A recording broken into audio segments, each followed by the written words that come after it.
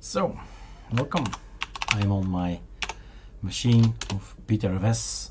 Snapper is active. And what I'm gonna do is what I told in the other video, 2607. We're already at snapshot number 16. And I'm gonna get my data in. So, put your scripts online. There are so many places where you can put your scripts online and it does not cost you a penny. All it requires is some knowledge about cloning and git cloning and all that. That's simple if you watch a few videos. So git clone, and here we have the ArcoLinux-nemesis scripts. This is what I run after every clean install of ArcoLinux, because I will not put Spotify on the ISO, but I will install it later on. And so many other things like WPS Office, which is a great tool to have Word documents or Excel documents opened, but it takes like, I don't know, megabytes. So the ISO will be so much bigger. Look at this size here. 1.2 gigabyte. So things like OneDrive, Google Drive, InSync is, well, both actually. It's a tool to synchronize with the cloud. But it's paid. I've paid it. But up to you to decide if you want these things. So they're not gonna be on the ISO ever. So afterwards you uninstall things that ArcoLinux gives, or you install more things that you want that we don't give, we don't provide. In this case, I'm gonna launch VirtualBox. Okay, VirtualBox sounds like a good thing to install. VirtualBox is on there, and so on, right? Sardi extra icons. We have 100 icons of Sardi, 100, because of scripting, the knowledge and the power of scripting. But you can also remove stuff. What do I remove? I'm not on a laptop. TLP is gone. I don't have Broadcom. Broadcom is gone. I don't have Realtek. Gone. And all these drivers are not necessary. I'm at this point in time on NVIDIA, running with the driver of AC-B. I'm using what driver? NVIDIA. Right? I don't need anything else but that thing. So all the other guys I don't need. So this can be your thing as well. If you say, all right, I make my something similar, of course. Don't copy paste and think and assume that everything will be okay, right? Use your brain, think, okay, this applies to me or this does not apply to me, and change it. But reuse, why not reuse, right? So you see, some of the stuff is already gone. Of course, then it says target not found, because I'm trying to remove something that's already gone. But just to be sure that it is gone. It's in there. We're already at snapshot 46.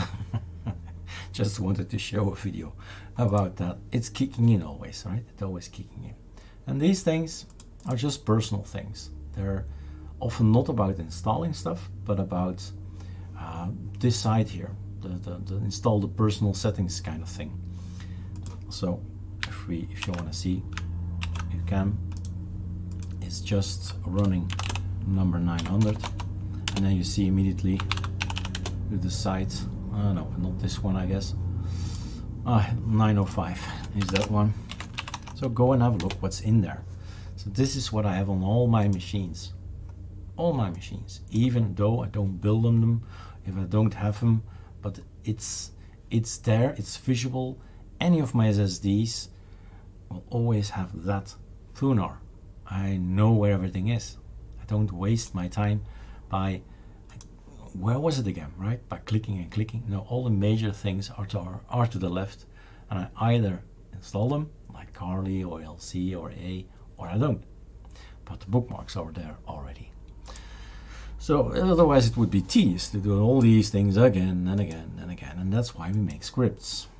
Have somebody else do it for us. But this is about as well, right, workflow, but as well about snapshots.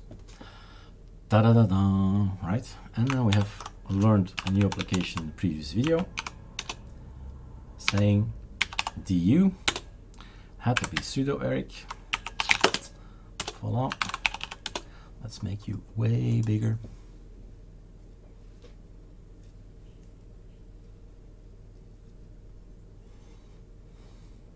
And I'm going to leave everything as is, because when you install it, the way I've shown you in the video 2606, some of the things, yeah, that's not my password, some of the things are already set, like snapper timeline enabled and snapper cleanup, so I'm not going to change anything, and we'll see the coming days, weeks, how everything goes. I've already seen it in the past. Then suddenly you jump from 1 to 10 and from 10 to 15 and 16, 17, and again a jump. So a few of them will be automatically removed. But what I wanted to prove is the more you install, the bigger the size it will be. And it is correct, right? 9.41, that's the size that I have now, and we started at 8. Actually 1 gigabyte for the software I like. But don't forget, I've removed some stuff as well, hence it went down again. And I can probably remove other things that I say, oh no, I don't want this, never use this. Occasionally I use this. I'll reinstall it when I need it, right? But most of the things that I'll see, I'll probably keep, right? I'm not seeing anything yet that I would remove. Praga is something I don't use. I can remove Praga. I'll use Spotify. All right, voila. Okay, that's that. Another video about BTRFS. You saw the BTRFS DU or disk usage, and have fun. Cheers.